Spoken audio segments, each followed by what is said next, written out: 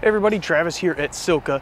Thought we'd do a little special video today. We do a lot of tire puncturing, whether you've seen us at an event or maybe just some of the videos floating around the internet.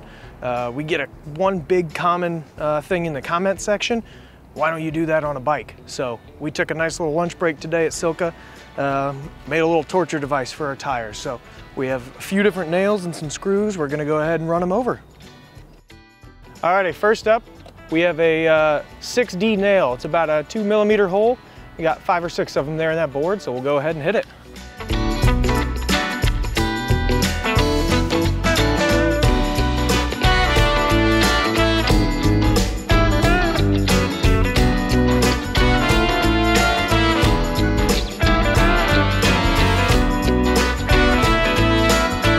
All right, next up we have some 1.5" masonry nails. It'll be about a 3mm puncture.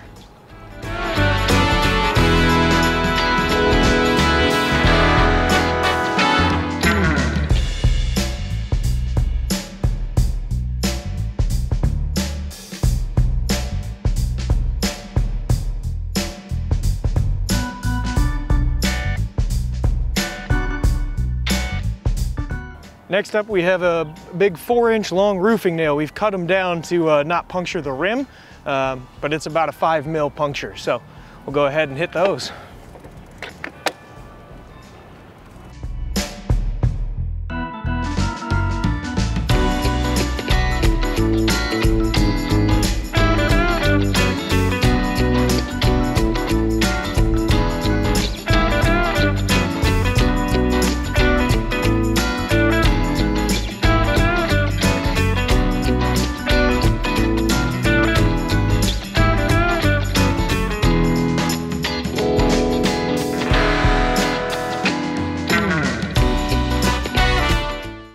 All right, well, it took 5 big roofing nails to get a puncture that we actually had to get off the bike for, but it sealed right up. We added some air and we're back up into the 30 PSI, so held right away. So we'll go ahead and do some screws now and really rip the tire apart.